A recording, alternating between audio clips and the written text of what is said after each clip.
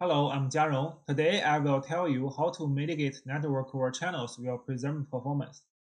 This is the joint work with Qiao Kang and Chen, all from US University. Suppose you have a file server that stores very confidential information, for example, the launch code for a bomb. Unfortunately, the server has been compromised by a malicious software which tries to leak the secret to the outside. One straightforward way is to put the launch code into a packet payload and send the packet to the attacker.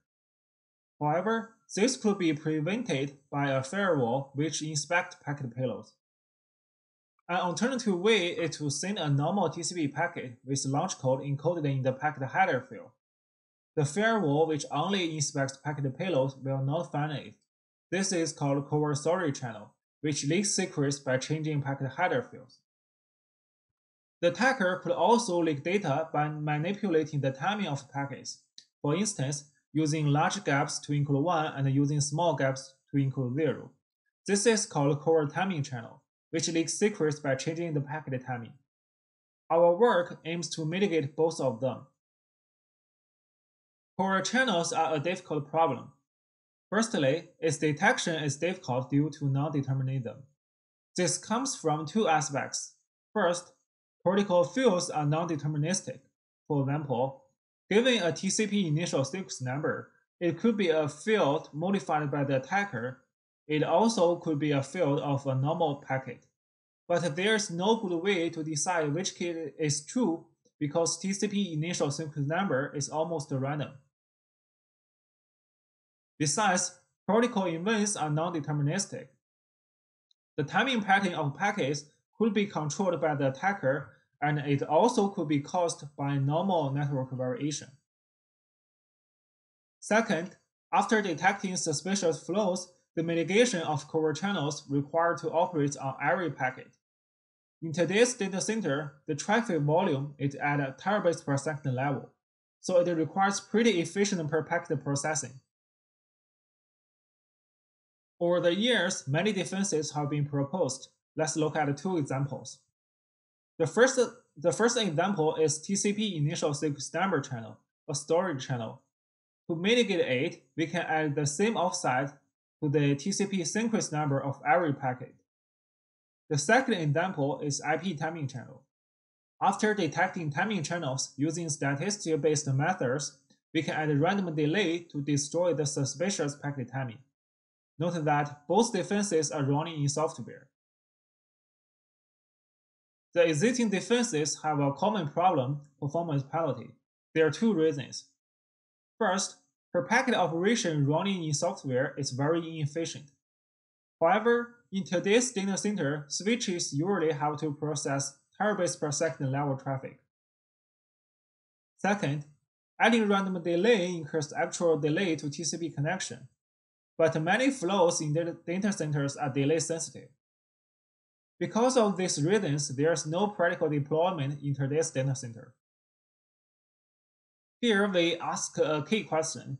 Can we mitigate covert channels while preserving performance? We answer this question with yes by proposing our system, NetWarden. NetWarden uses the recently proposed programmable switches which can be programmed with high-level languages like P4. They can run at line speed. The network community has used programmable switches to improve network performance, like designing new load balancers, doing traffic engineering, etc. But we believe they are also ideal candidates for covert channel defenses. In the rest of the talk, I will show you how to build an efficient and performance-preserving covert channel defense using programmable switches. In NetWarden, we turn a programmable switch into a defense platform. NetWarden locates in the middle of the protected server and the user. It works as a TCP proxy, but the major duty of it is to mitigate covert channels. It checks all passing through traffic to detect and mitigate covert channels in real time. More importantly, NetWarden can preserve TCP performance. NetWarden has several key features. Firstly, it can effectively mitigate both covert channel and timing channels. It has high throughput. it can achieve 100 gigabits per second throughput per switch port. Besides, it can preserve TCP performance.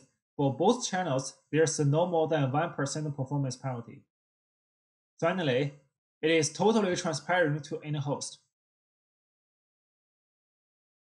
I have talked about our motivation, the limitation of existing approaches, and give you a high-level picture of our approach. Next, I will talk about NetWarden design in detail. It is not easy to build a covert channel defense in a programmable switch because programmable switches are originally designed for traffic forwarding. They have a very limited programming model. To solve this problem, we propose hardware-software co-design principle. First, let's take a deep look at a programmable switch. A programmable switch has two layers, the data plane and the control plane. The data plane is programmable ASICs. It can do header modification, maintain per flow state. Data plane also provides nanosecond level timestamps, and it can run at line speed. However, data plane has very limited memory, and it can only do limited arithmetic computation. The control plane is general purpose CPU. It has abundant memory and can do complex arithmetic computation. However, control plane can only run at software speed. So as we can see, the data plane and the control plane are complementary with each other. In NetWarden, we use hardware-software co-design to build an efficient defense. Considering the pros and cons of the data plane and the control plane, we propose hardware-software co-design principle. Concretely, per packet operation and constant state maintenance should run in the data plane. Batch operations and growing state maintenance should run in the control plane. Because the bandwidth between the data plane and the control plane is not infinite, so we should also minimize the crosstalk. According to our co-design principle, we implement RTT measurement, per flow state maintenance, IPD maintenance, and header modification in the data plane. We deploy packet caching and statistical text in the control plane. Because of the time limitation, I won't go to the details of each function. Please see more detail in our paper. Our second challenge is to preserve connection performance. Before I talk about the solution, let's look at why we have a performance problem. Suppose a user is downloading a file from a server using TCP. After the connection is established, the server will send a batch of data to the user. The user will send back an ACK packet to indicate that she has received the data. The server will send more data to the user, usually double size of the first round, and so on. Now let's look at what if we add actual delay. Because the increase of the RTT in the same amount of time, we transmit less data.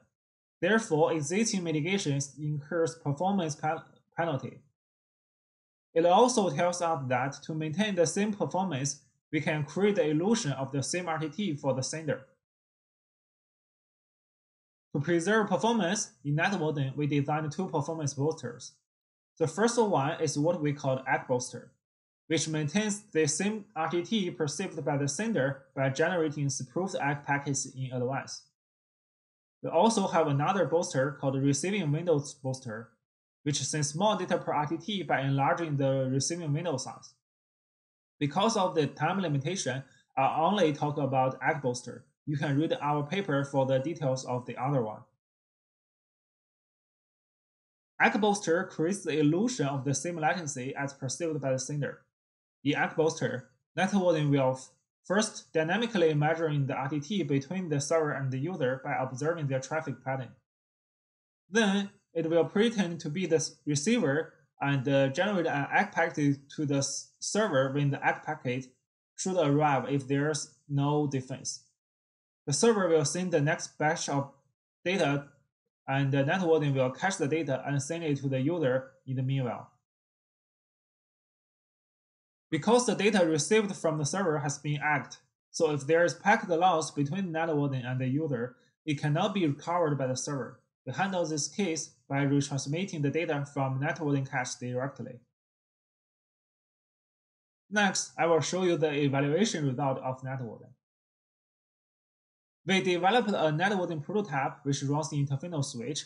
It has about 5,500 lines of code. We assume there's an attacker who wants to leak a ISA key work channels. We tested NetWarden with real-world applications. We have two baselines. No defense means no covert channel defenses are deployed.